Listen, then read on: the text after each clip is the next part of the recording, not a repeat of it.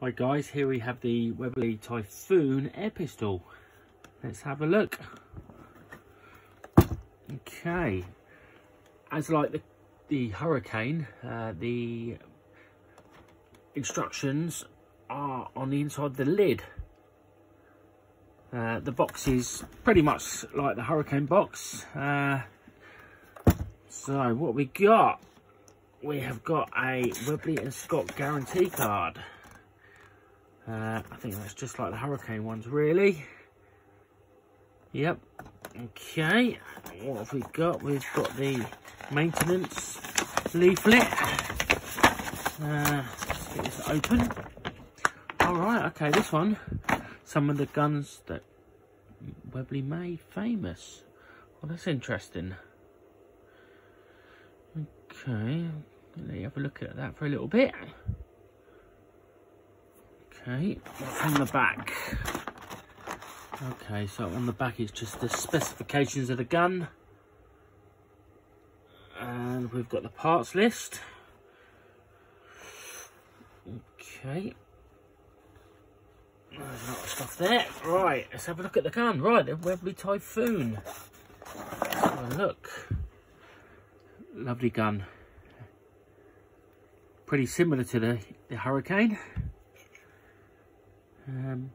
I think people generally say it's the sort of junior version of the Hurricane. I'm not so sure. They're both quite lumps.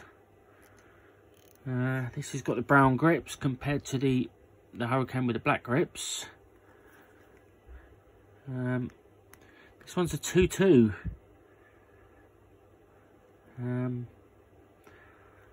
It's a lovely bit of machinery. I think this was made from 1977 to 1982, so quite a short run.